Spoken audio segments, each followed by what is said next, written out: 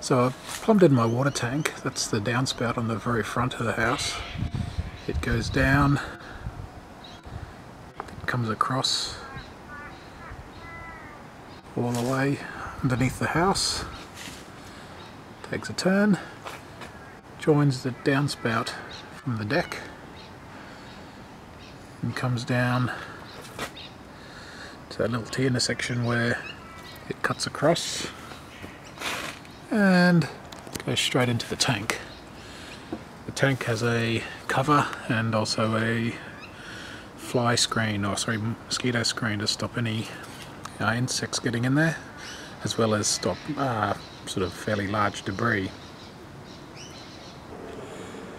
Now where the pipe comes down to this T intersection, I thought I'd put in a first flush rain diverter, which basically means all the gunk from my roof with the first wash of rain, rather than go into my tank, I'll have it come down and then it can just slowly get washed away. And to do this, you can buy a kit for about $27, and I'd highly recommend you do that because it's not that expensive, much more expensive than all the components I've bought. But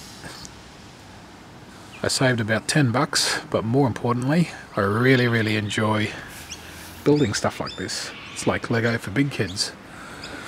So, first thing, into there, just that's a female 90, so I'm just going to slot up just this little section.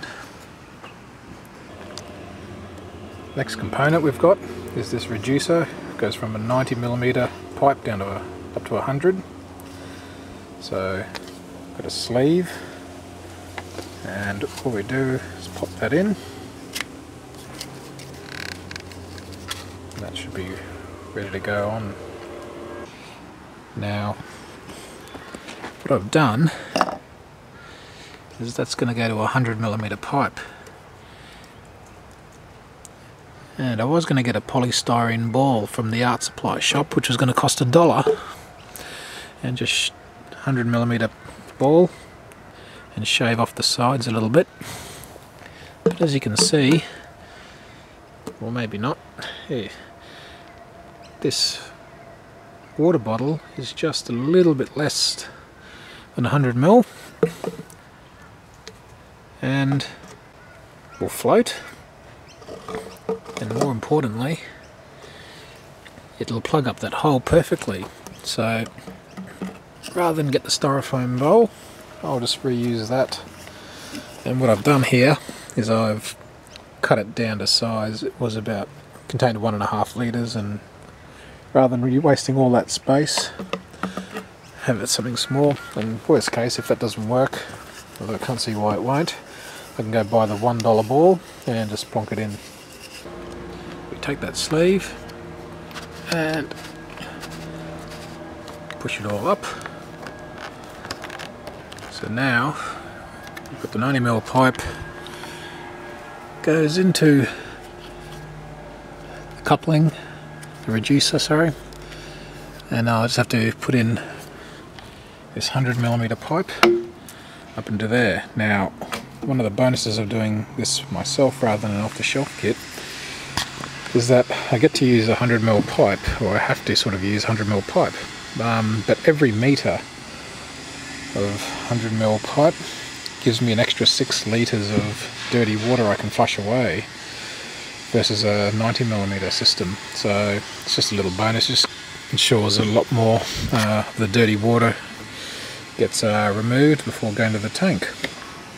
So we're just going to slide this up onto the coupling. So now that we've got all the top section done, now you don't need a thread here, it was the same price as this regular sleeve, but I just got the same thing. So all the way down the bottom, we do need the thread, because what we're going to do is put our sealed cap, and before we do that we just pop our bottle in. I do have a lid for that, so it'll be fully sealed, and basically screw that up. Now when I do this up, I'm going to have to test it and just make sure. I'll probably just do a little marking and see exactly where I need to tighten it to, so that it just seeps a little bit of water out. A normal off-the-shelf kit has a little weeper in the bottom so that it all just trickles out. I have seen some people just drill a little, say, 5mm hole or 3mm hole just to start, and with the hole on the bottom just make sure that there is enough flow that the water will trickle out. You don't want water sitting in there stagnating, and should be enough to even a little bit of the silt drops through as well.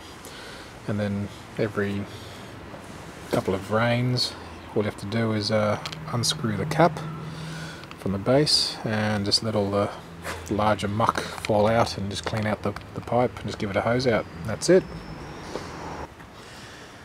Now obviously I've just done this video without using any glue at all, so I'm just waiting for the silicone to dry on my little float, and then it'll be good to go.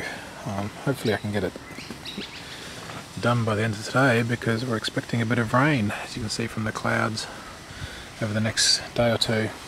So there you go, do it yourself first flush diverter.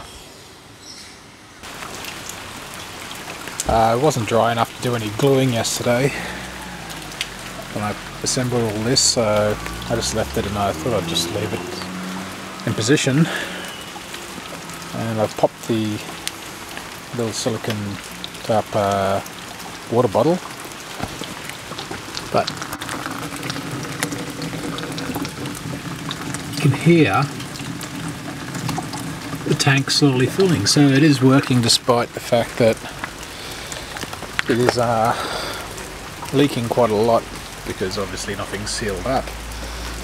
So I'm pretty happy with the setup, and when we get a little bit of dry weather I'll finish sealing off the whole diverter system. So great news. Have an awesome day.